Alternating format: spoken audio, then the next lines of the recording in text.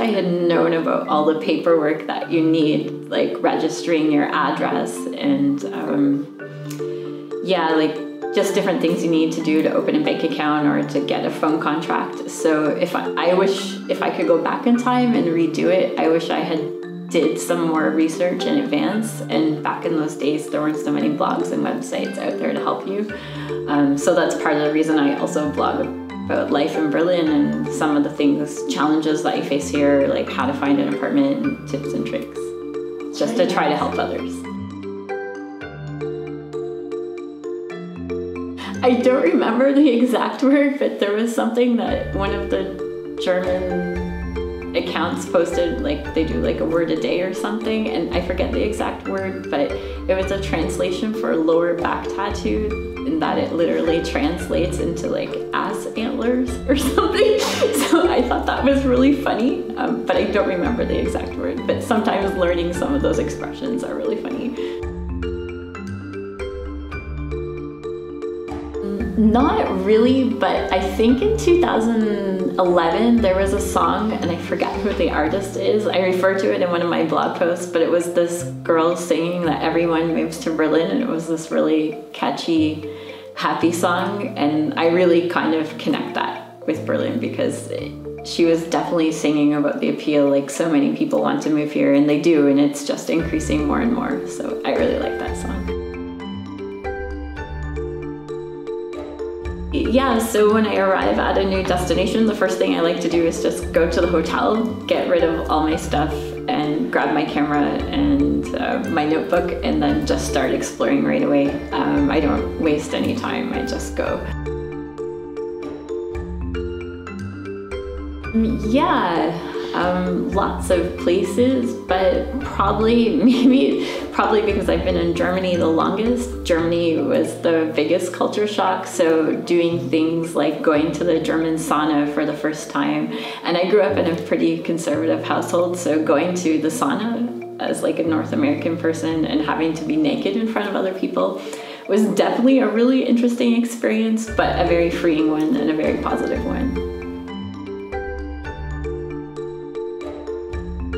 One of the things that I notice right away every time I go home is how nice Canadians are. I'm originally from Toronto, and even within moments of being at the airport, someone will bump into you and say sorry, and I'm like, wow, like people are so nice, because in Berlin people are a little bit more, not always, but a little bit more rough, and if you bump into someone, they'll scream at you versus say, oh, sorry. So yeah. I miss the friendliness of Canadians sometimes. Well, sometimes it depends on flight sales. So my destinations can often be like unpredictable. I've been traveling alone for several years now, so I probably prefer to travel alone the most because I really kind of like not being constrained by like what other people want to do. And I like traveling with friends sometimes as well, but I just have a lot of fun taking a break from work and life and going somewhere by myself and just exploring and wandering and having a good time. So yeah, definitely going by myself right now is the most fun way. I really liked the bookstore in Venice, which has all its books placed in boats and bathtubs to save for when the store floods with water. And they even have a few resident cats, and I'm a cat person, so it's a really cool place to hang out. And the one that I really, really like is in Bucharest, the one that's opened within the past few years, and it's just in this really beautiful old building, and it's so nicely designed that you can easily just spend hours wandering through it, and they have a cafe and you can sit and have a coffee and read a book that you bought, and yeah, I think that's definitely my favorite so far.